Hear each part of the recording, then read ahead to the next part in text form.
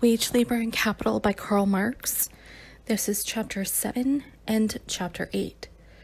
So, Chapter 7, the general law that determines the rise and fall of wages and profits.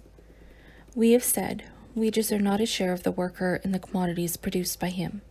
Wages are that part of already existing commodities with which the capitalist buys a certain amount of productive labor power. But the capitalist must replace these wages out of the price for which he sells the product made by the worker. He must so replace it that, as a rule, there remains to him a surplus above the cost of production expended by him. That is, he must get a profit. The selling price of the commodities produced by the worker is divided, from the point of view of the capitalist, into three parts. First, the replacement of the price of the raw materials advanced by him, in addition to the replacement of the wear and tear of the tools, machines, and other instruments of labor likewise advanced by him. Second, the replacement of the wages advanced. And third, the surplus left over, i.e. the profit of the capitalist. While the first part merely replaces previously existing values, it is evident that the replacement of the wages and the surplus, the profit of capital, are as a whole taken out of the new value, which is produced by the labor of the worker and added to the raw materials. And in this sense, we can view wages as well as profit for the purpose of comparing them with each other as shares in the product of the worker. Real wages may remain the same. They may even rise. Nevertheless, the relative wages may fall. Let us suppose, for instance, that all means of subsistence have fallen 2/3 in price, while the day's wages have fallen but 1/3. For example, from 3 to 2 shillings. Although the worker can now get a greater amount of commodities with these 2 shillings than he formerly did with 3 shillings, yet his wages have decreased in proportion to the gain of the capitalist. The profit of the capitalist, the manufacturers for instance, has increased 1 shilling, which means that for a smaller amount of exchange values which he pays to the worker, the latter must produce a greater amount of exchange values than before. The share of capitals in proportion to the share of labor has risen. The distribution of social wealth between capital and labor has become still more unequal. The capitalist commands a greater amount of labor with the same capital. The power of the capitalist class over the working class has grown. The social position of the worker has become worse, has been forced down still another degree below that of the capitalist. What then is the general law that determines the rise and fall of wages and profit in their reciprocal relation? They stand in inverse proportion to each other. The share of profit increases in the same proportion in which the share of labor, wages, falls, and vice versa. Profit rises in the same degree in which wages fall. It falls in the same degree in which wages rise. It might perhaps be argued that the capitalist class can gain by an advantageous exchange of his products with other capitalists, by a rise in the demand for his commodities, whether in consequence of the opening up of new markets, or in consequence of temporarily increased demands in the old market, and so on.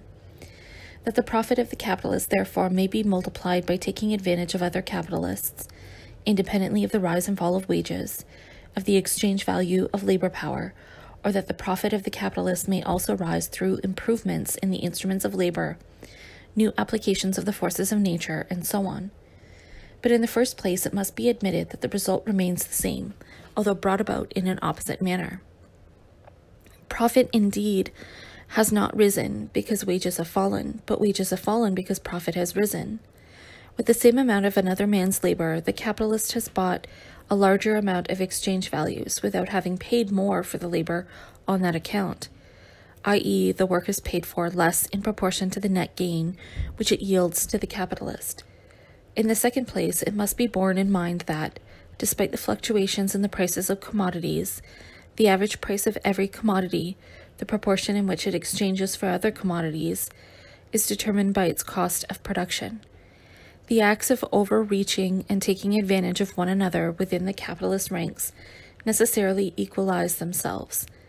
The improvements of machinery, the new applications of the forces of nature in the service of production, make it possible to produce in a given period of time, with the same amount of labor and capital, a larger amount of products, but in no wise a larger amount of exchange values. If by the use of the spinning machine I can furnish twice as much yarn in an hour as before its invention, for instance, 100 pounds instead of 50 pounds, in the long run I receive back, in exchange for this 100 pounds, no more commodities than I did before for 50, because the cost of production has fallen by half, or because I can furnish double the product at the same cost. Finally, in whatsoever proportion the capitalist class, whether of one country or of the entire world market, distribute the net revenue of production among themselves, the total amount of this net revenue always consists exclusively of the amount by which accumulated labor has been increased from the proceeds of direct labor. This whole amount, therefore, grows in the same proportion in which labor augments capital, i.e., in the same proportion in which profit rises as compared with wages. Chapter 8. The interests of capital and wage labor are diametrically opposed. Effective growth of productive capital on wages. We thus see that, even if we keep ourselves within the relation of capital and wage labor, the interests of capital and the interests of wage labor are diametrically opposed to each other. A rapid growth of capital is synonymous with a rapid growth of profits. Profits can grow rapidly only when the price of labor, the relative wages, decrease just as rapidly. Relative wages may fall, although real wages rise simultaneously with nominal wages, with the money value of labor, provided only that the real wage does not rise in the same proportion as the profit. If, for instance, in good business years, wages rise 5%, while profits rise 30%, the relative wage has not increased, but decreased. If, therefore, the income of the worker increased with the rapid growth of capital, there is at the same time a widening of the social chasm that divides the worker from the capitalist, an increase in the power of capital over labor, a greater dependence of labor upon capital. To say that the worker has an interest in the rapid growth of capital means only this, that the more speedily the worker augments the wealth of the capitalist, the larger will be the crumbs which fall to him, the greater will be the number of workers that can be called into existence. The more can the mass of slaves dependent upon capital be increased. We have thus seen that even the most favorable situation for the working class, namely the most rapid growth of capital, however much it may improve the material life of the worker, does not abolish the antagonism between his interests and the interests of the capitalist. Profit and wages remain as before, in inverse proportion. If capital grows rapidly, wages may rise, but the profit of capital rises disproportionately faster. The material position of the worker has improved, but at the cost of his social position.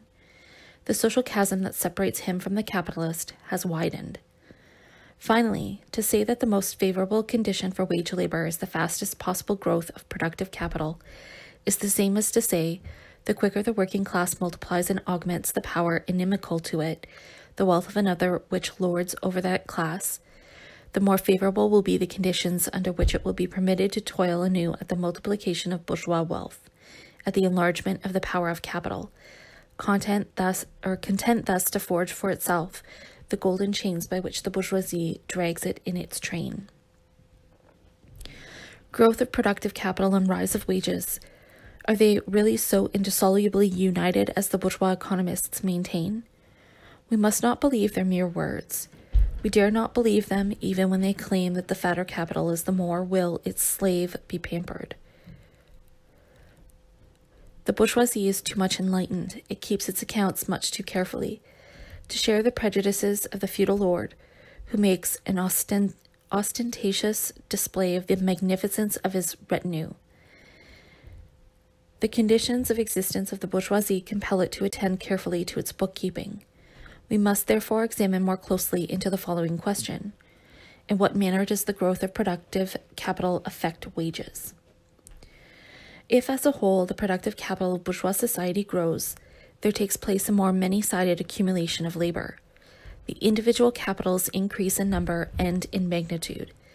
The multiplications of individual capitals increase the competition among capitalists. The increasing magnitude of increasing capitals provides the means of leading more powerful armies of workers with more gigantic instruments of war upon the industrial battlefield. The one capitalist can drive the other from the field and carry off his capital only by selling more cheaply. In order to sell more cheaply without ruining himself, he must produce more cheaply, i.e., increase the productive forces of labor as much as possible. But the productive forces of labor is increased above all by a greater division of labor and by a more general introduction and constant improvement of machinery. The larger the army of workers among whom the labor is subdivided, the more gigantic the scale upon which machinery is introduced, the more in proportion does the cost of production decrease, the more fruitful is the labor, and so there arises among the capitalists a universal rivalry for the increase of the division of labor and of machinery and for their exploitation upon the greatest possible scale. If now, by a greater division of labor, by the application and improvement of new machines, by a more advantageous exploitation of the forces of nature on a larger scale, a capitalist has found the means of producing with the same amount of labor, whether it be direct or accumulated labor, a larger amount of products of commodities than his competitors. If, for instance, he can produce a whole yard of linen in the same labor time in which his competitors weave half a yard, how will this capitalist act? He could keep on selling half a yard of linen at old market price, but this would not have the effect of driving his opponents from the field and enlarging his own market. But his need of a market has increased in the same measure in which his productive power has extended. The more powerful and costly means of production that he has called into existence enable him, it is true, to sell his wares more cheaply, but they compel him at the same time to sell more wares, to get control of a very much greater market for his commodities.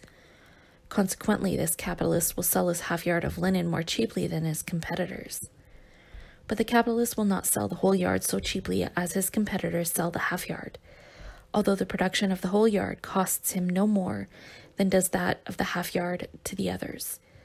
Otherwise, he would make no extra profit and would get back in exchange only the cost of production. He might obtain a greater income from having set in motion a larger capital, but not from having made a greater profit on his capital than the others. Moreover, he attains the object he is aiming at if he prices his goods only a small percentage lower than his competitors. He drives them off the field. He wrests from them at least part of their market by underselling them. And finally, let us remember that the current price always stands either above or below the cost of production, according as the sale of a commodity takes place in the favorable or unfavorable period of the industry. According as the market price of the yard of linen stands above or below its former cost of production, will the percentage vary at which the capitalist who has made use of the new and more faithful means of production sell above his real cost of production. But the privilege of our capitalists is not of long duration. Other competing capitalists introduce the same machines, the same division of labor, and introduce them upon the same or even upon a greater scale. And finally, this introduction becomes so universal that the price of the linen is lowered not only below its old, but even below its new cost of production. The capitalists therefore find themselves in their mutual relations in the same situation in which they were before the introduction of the new means of production. And if they are by these means enabled to offer double the product at the old price, they are now forced to furnish double the product for less than the old price. Having arrived at the new point, the new cost of production, the battle for supremacy in the market has to be fought out anew. Given more division of labor and more machinery, and there results a greater scale upon which division of labor and machinery are exploited, and competition again brings the same reaction against this result.